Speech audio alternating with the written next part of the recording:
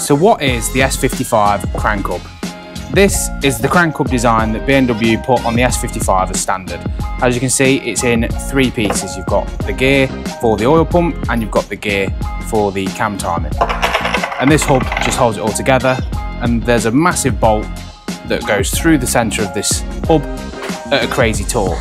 Now, the only thing that's stopping all of these from slipping, we've got these friction washers and also the crazy torque on the bolt that holds it in.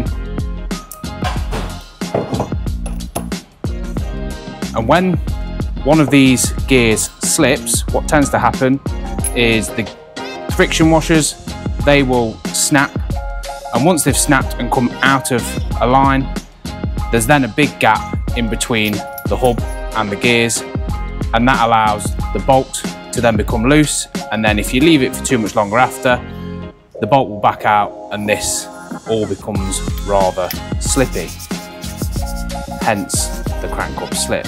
Now when this slips and rotates, the timing is able to completely go out, and the next issue you will face after that is the engine locking up because the valves have hit the pistons.